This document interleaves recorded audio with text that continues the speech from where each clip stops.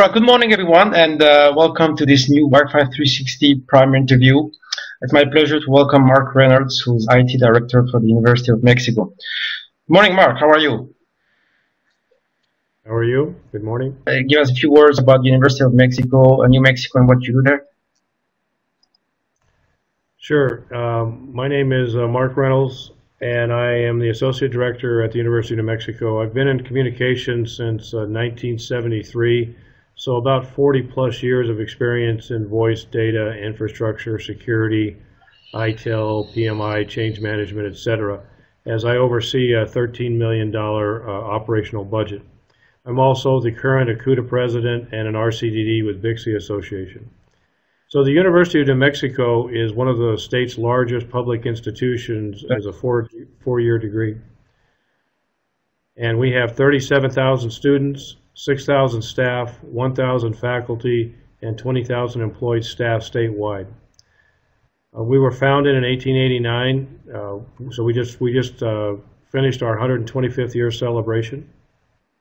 And with the voice systems, I have about 20,000 phone line ports. I have about 1,000 miles of network fiber, 10,000 miles of copper plant, 55,000 wired connections per day, and 18,000 wireless connections per day. So we're a city within a city, and we're an enterprise solution. Well, we would like to have a view of your customer base. What's interesting from our perspective, you pretty much have to serve a very dense environment of heavy data and mobile users. So can you give us a snapshot of your customer base? So the customer base we have 36,000 students statewide. With the college students that we have here, on the average bring about 6.97 devices per student, and most of those are smartphones, and we do have some tablets and we do have some laptops. But as capacity and applications become smarter, the students are requiring more capacity, which puts a huge stress on our wireless connections. So as I was stating, we have about 18,000 wireless connections per day, and with that alone, you can imagine what the overhead is in order to support. We usually have about 50,000 people that traverse the university campus at one given time. What we're seeing is that people, because of cellular minutes, that people are starting to become smarter or already smarter at using the Wi-Fi connection versus paying the minutes for their cellular coverage for data, and even with T-Mobile doing the voice over Wi-Fi. So we are seeing the trending that we're getting more and more users on the Wi-Fi network on a given day. Okay, so let's move on to the next question, which is now, if you can give us an overview of your current network mix between DAS, Wi-Fi, and cellular. So today we're already doing all of our wireless connections are 802.11a, G, and N, with some already in AC in some of the strategic buildings, like in maybe the upper management buildings. So we're moving as fast as we can, but like any higher education, we rely on the state for funding, or we look for a project, or we ask the students to assist in that funding in order to get as close to ubiquitous coverage as possible, which is a challenge for higher education. But we turned off B a couple of years ago just because of the challenges with B, but essentially almost all of our access points are 11A, G, and N, with some with AC, and we flipped out the Cisco product and put in the Aruba. So we're moving very aggressively as we financially can, as well as having the resources to do so. So tell us a little bit more also about what you call the commodity network, sharing the road. What is that? So essentially,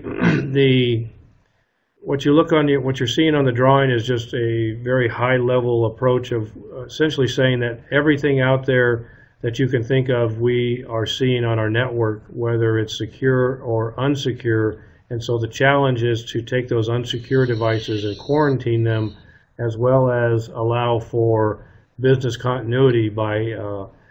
But what the point here is that everything now and the future is going to be IP based.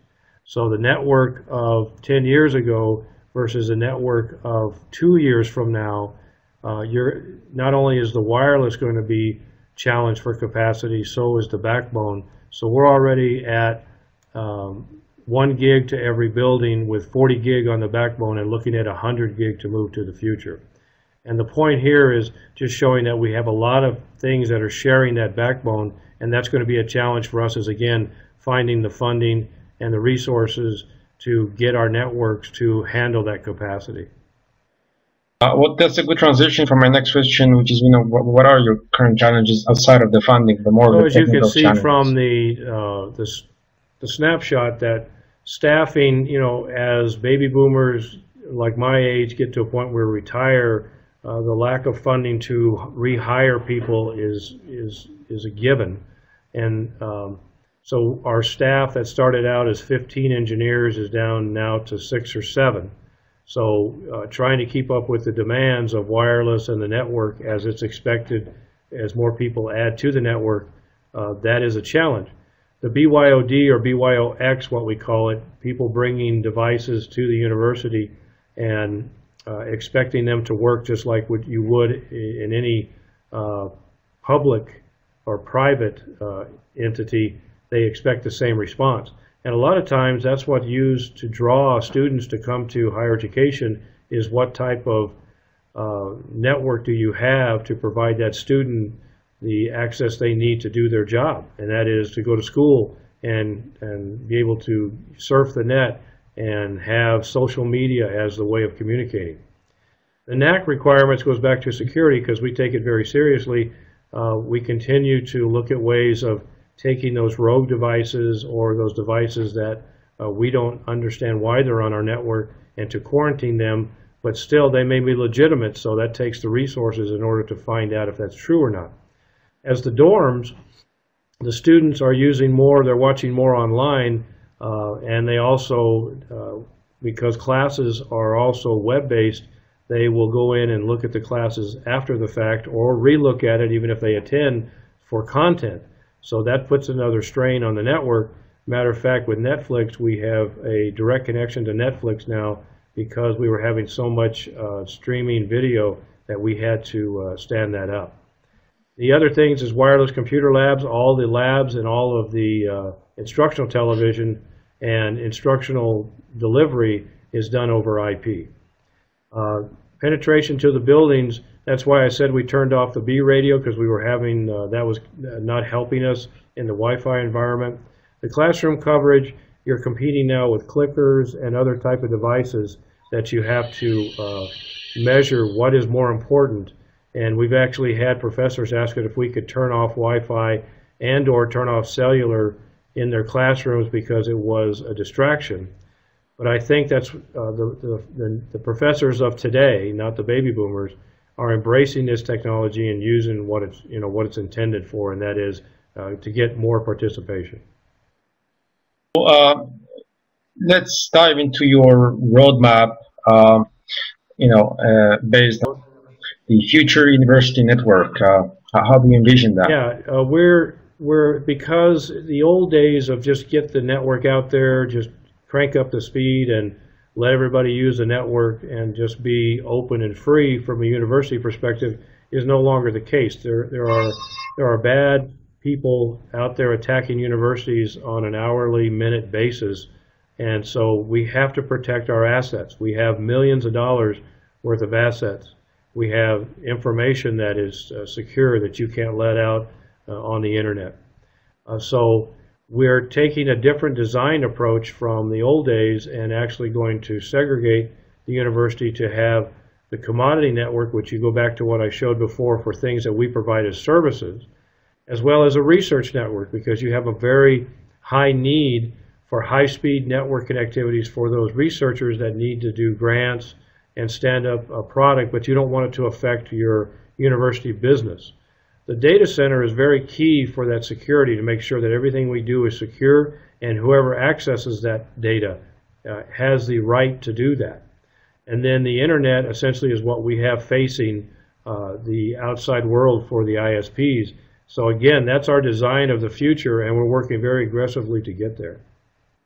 Excellent.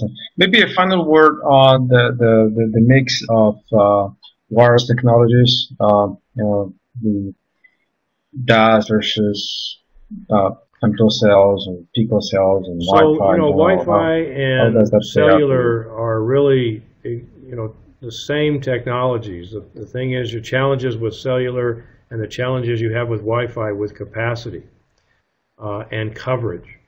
So in the university, with our funding model and trying to find ubiquitous coverage, we have the same challenges with cellular. It's just that we don't own the product. We actually purchase the product from the operators, but we are working with them on seeing how we can build a hybrid solution or stand up small cells or more macros or find an IDAS or some type of solution to give us better penetration for those set operators. And so we are aggressively working with the operators to see what we can do to stand up better cellular coverage. But it's a challenge in itself because the operators deal with millions of customers, not just the 36,000 students or staff or faculty we have. We're just a small cell in their bigger picture of what they maintain. So we're meeting with the operators on an ongoing basis right now to see what we can do to get that better penetration and capacity. And we're doing the same on the Wi-Fi. So putting in 802.11 AC, upgrading all of the Cisco to Aruba to AGN.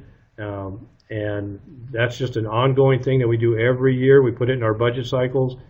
We find any project we can put Wi-Fi in, we do it as quick as we can. All right. I mean, this is very useful information. And provides an overview of your ecosystem of users within a very dense environment. So I want to thank you, Mark, for providing us your insights. I want to thank the audience for listening.